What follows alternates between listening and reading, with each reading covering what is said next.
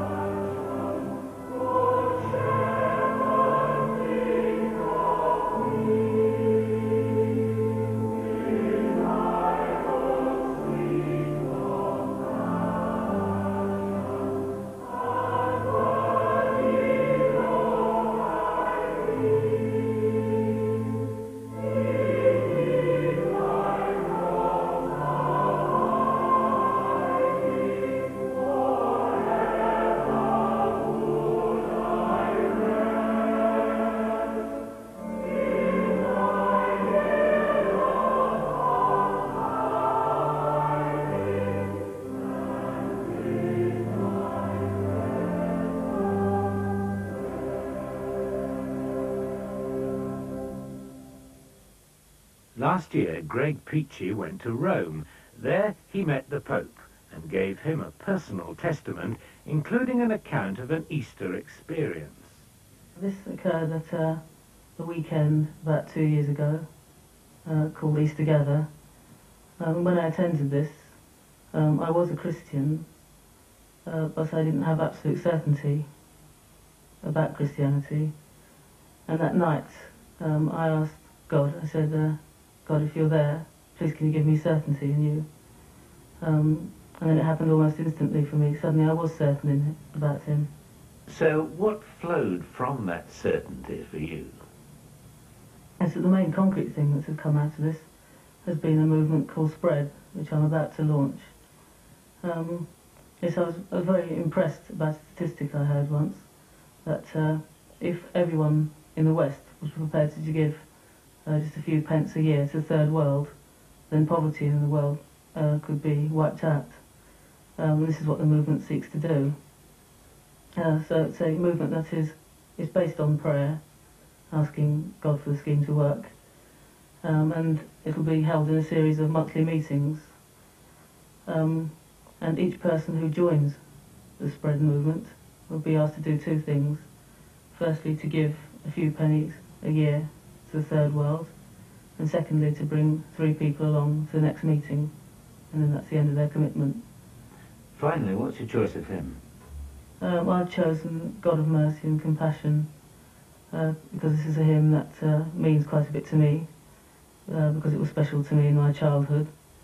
And I think it expresses for me the loving side of God and the merciful side of God, how he's prepared to forgive people when they do stray, prepared to accept them back no matter what they do.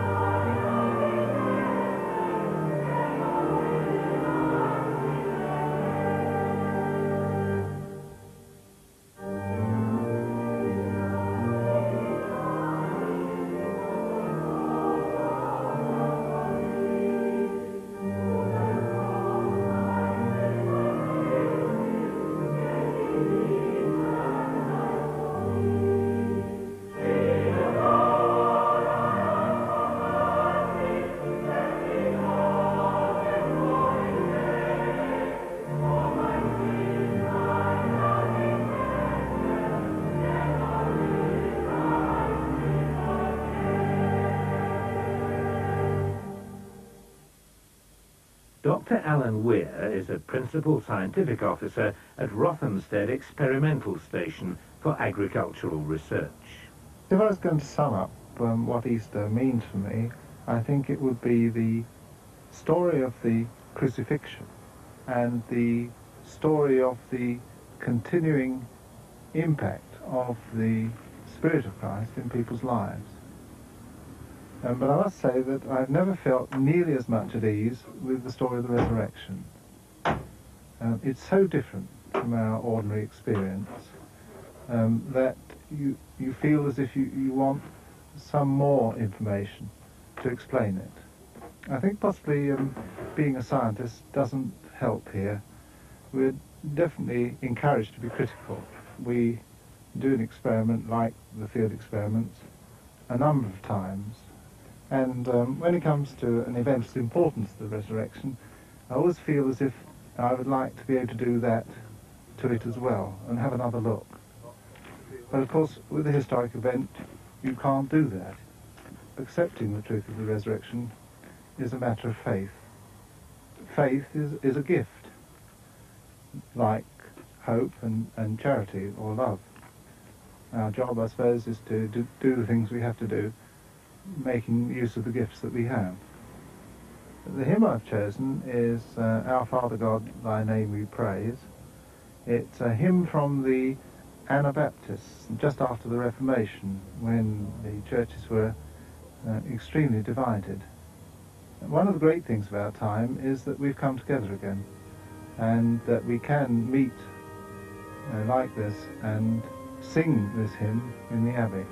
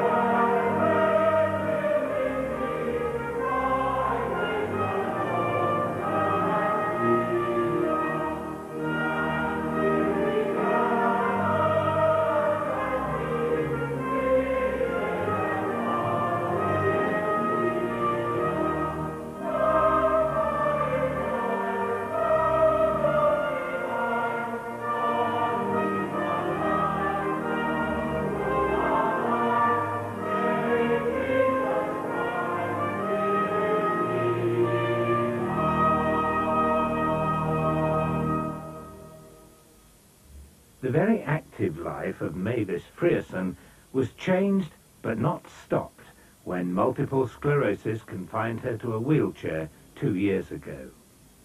Mavis, the hymn you've chosen is Hold Thou My Hand, for I am weak and helpless. Is that because you feel weak and helpless?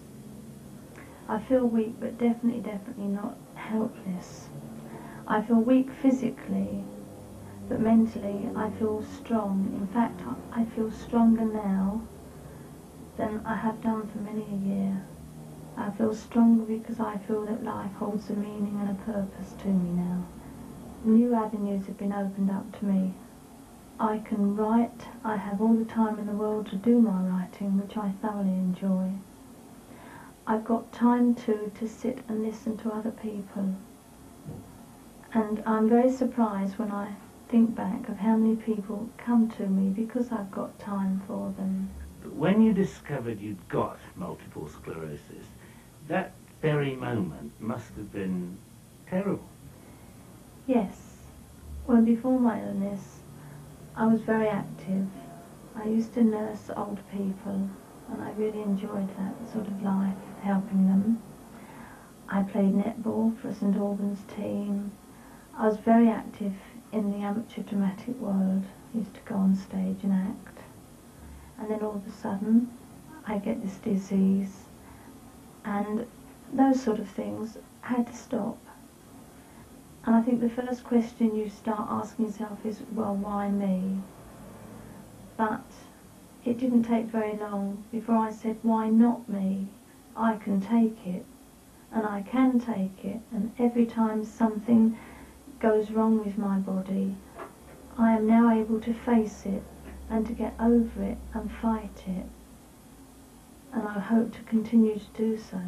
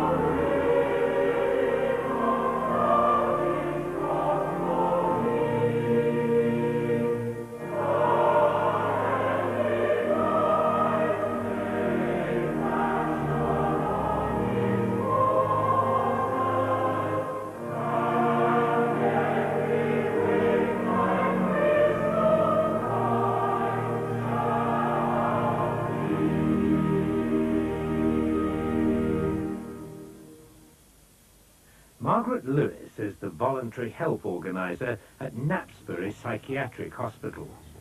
I came into the hospital as a volunteer in the first instance through the church, and I came with some trepidation really, because it wasn't an area of work that I'd been involved in. Although I'd been general nurse trained, I hadn't really had much involvement with psychiatric patients.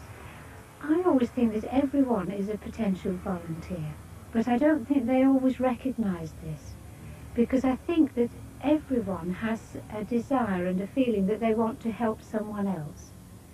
And some come to this realisation quite quickly, so that you get the young people who want to help, and they know they want to help, and they come in and they do that. And then they really go on from strength to strength as volunteers. Whether one is a Christian or a Jew or have any strong religious beliefs or not, there is still this inner feeling in every one of us that they want to try and help somebody else without getting any financial reward. And often the whole thing also revolves on the fact that they are very thankful for the sort of circumstances they are in themselves and wish to give something back. I've chosen For All the Saints. I did my training, my general training at the London Hospital in Whitechapel, and this was one of the hymns that I always remember us singing. I'm sure we didn't sing it every Sunday, but it appears to me, looking back, that we sang it at every possible occasion and for every excuse. So it's one I really associate with hospitals.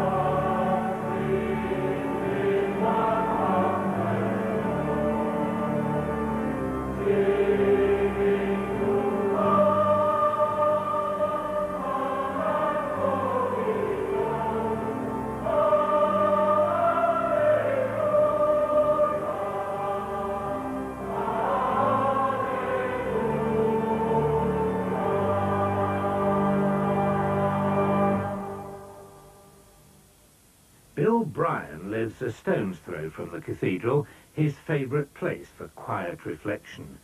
He's a director and company secretary of a large electronics firm, despite becoming blind 10 years ago. With the loss of sight, one is less distracted by things in the world.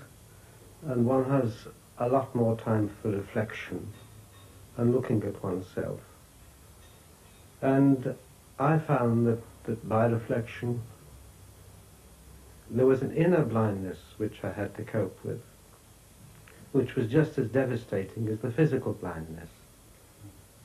And this process of looking at oneself is very painful. And I think it was, I believe it was Dag Hammarskjöld who wrote in his diary, which was found after his death, the longest journey is the journey inwards. And I found that to be very true. I don't mean that one becomes completely inward looking. The thing is, one must stay in the world. And therefore, although looking at myself inwardly, I also went out into the world and certainly had no intention of closing myself away and becoming miserable. The Easter story is one of overcoming difficulties through a period of renewal and progress forward. And I think this Easter story is paralleled with my own experience of going through the darkness and coming out into the light and going through a period of restoration and renewal and going forward as our Lord did on Easter Day. The hymn I've chosen is Come Down, O Love Divine. I've chosen this because one gets frustrated by the inadequacy of words in which to express one's feeling. But in this hymn, which was written by Bianca of Siena in about 1400, there's no problem with that inadequacy of words or depth of meaning.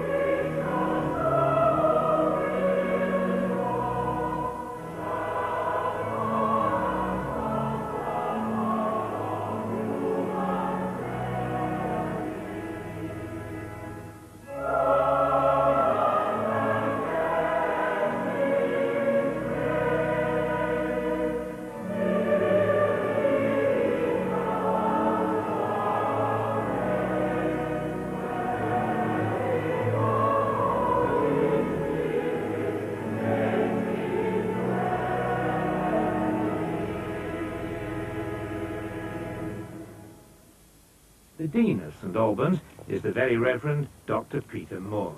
The drama of Easter is that having fully accepted this was the end and that they were finished, there was the tremendous surprise, first of all to the women and then to St Peter at the tomb, finding something had happened that they'd never expected.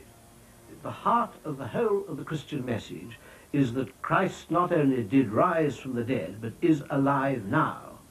And the good news of Easter is that after death there is the promise of life. I believe that life is given back to us.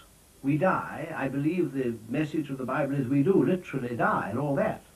But there is offered to us the chance of eternal life, which is a gift, which is life of a divine quality, because it's a gift of God. Now, I can't describe it more than that, because I never experienced it.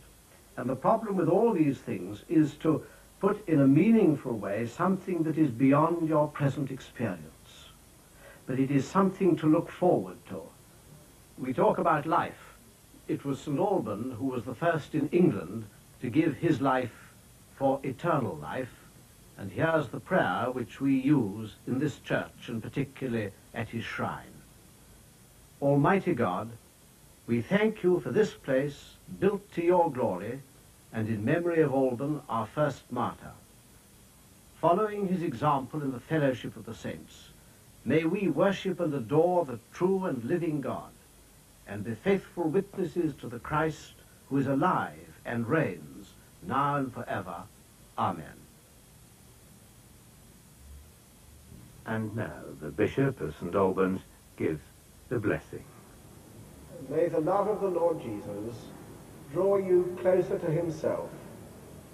May the power of the Lord Jesus strengthen you in his service.